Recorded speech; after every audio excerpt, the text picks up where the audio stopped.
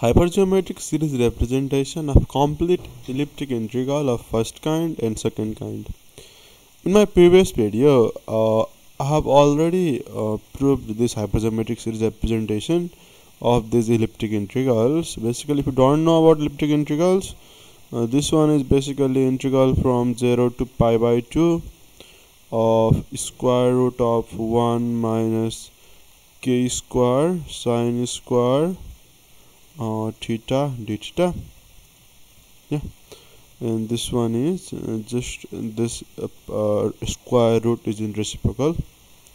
Yeah, and in my previous video I have already proved the representation, but in that I used the sum definition of hypergeometric series. Yeah, in that it's transformed to hypergeometric series using the sum definition of hypergeometric series, that 2f1 a b c x, this is equal to sum from n equals to 0 to infinity of rising factorial of a, rising factorial of b by rising factorial of c, x to the power n by n factorial. But in this video we will use the integral definition of the hypergeometric series to convert these elliptic integrals to the hypergeometric series formula.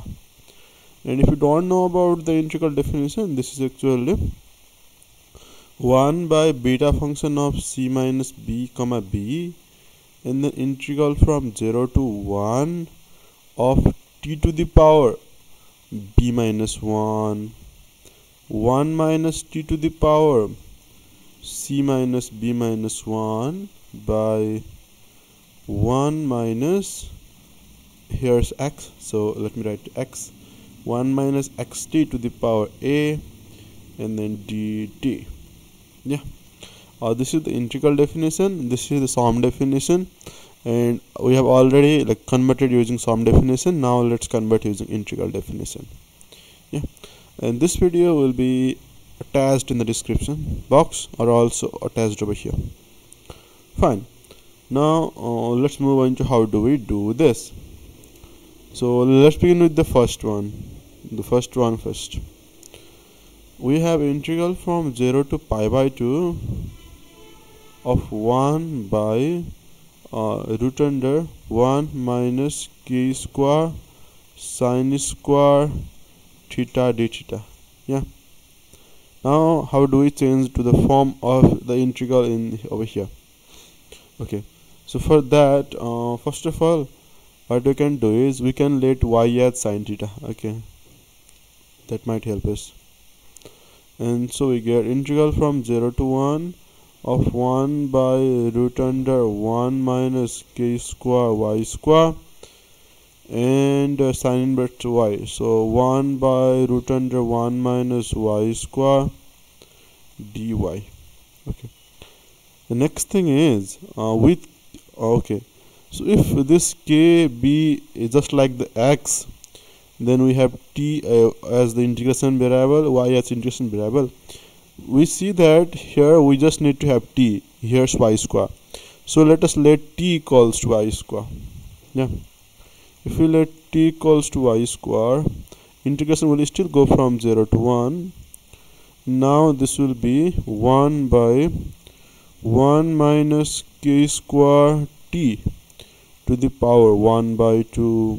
Yeah, and this will be 1 by t, and if it goes to numerator it will be minus 1 by 2. Yeah, and with this assumption we have t to the power 1 by 2 equals to y, so 1 by 2 t to the power minus 1 by 2 dt as dy. Yeah, now let's take 1 by 2 outside, and integral from 0 to 1, and let us write this in the other form, that this is 1 by 2 minus 1, this is also 1 by 2 minus 1, and there's and in the denominator we will not be doing that. Yeah, dt. Okay, so now from here if we compare, we see that b is 1 by 2, c minus b is also 1 by 2, a is also 1 by 2. Yeah, and if c minus b is 1 by 2 and b is 1 by 2, we see that adding these two numbers we actually get c. Yeah, we actually get c if we add c minus b and b. So that's why 1 by 2 and 1 by 2 is 1. So c is 1, b is 1 by 2, a is 1 by 2. Now we can write this as the product of beta function in hypersymmetric series. Yeah, so this is 1 by 2 beta function of c minus b comma b. Yeah, c minus b comma b. C minus b is also 1 by 2, b is also 1 by 2. Yeah, c minus b comma b. And then hypersymmetric series of our a is 1 by 2, b is 1 by 2, c is 1, and then our x is k square. So we have reached up to this point. Now we need to find beta 1 by 2, 1 by 2. That is just gamma 1 by 2, gamma 1 by 2 by gamma 1. Yeah, and gamma 1 is just 1. 2 as 1, 1 by 2, 1 by 2, 1 k square. Now we know that gamma 1 by 2 is root pi, so root pi times root pi is just pi. So we have pi by 2, or 2 as 1, 1 by 2, 1 by 2, 1 k square. And I think this is the intended hypersymmetric series. Yeah, pi by 2 to oh, why am I writing over here h? It's actually f. It's f. I think I understood h for hypersymmetric series, but it's actually f. Yeah, fine, whatever, doesn't matter. So pi by 2 to f1, 1 by 2, 1 by 2, 1 k square. Now for the second one, this will just be in numerator. Yeah, this thing. Okay, so root under 1 minus k square y square will be numerator. So nothing much will change except that we have to bring this expression to denominator. Yeah, in the at the last. So that's why the power 1 by 2 will now be minus 1 by 2. And so in place of a we will have minus 1 by 2. Yeah. And now since in hypersymmetric series a and b are symmetric to each other, their position can be interchanged. So either we can say that series is minus 1 by 2, 1 by 2, 1 k square, or we can interchange them as well. Here I have interchanged and written it as 1 by 2 minus 1 by 2, 1 k square. So you see it's just the same, doesn't really much difference. You can see it from this also, and so you can derive it on your own. So that was it. Hope you enjoyed the video.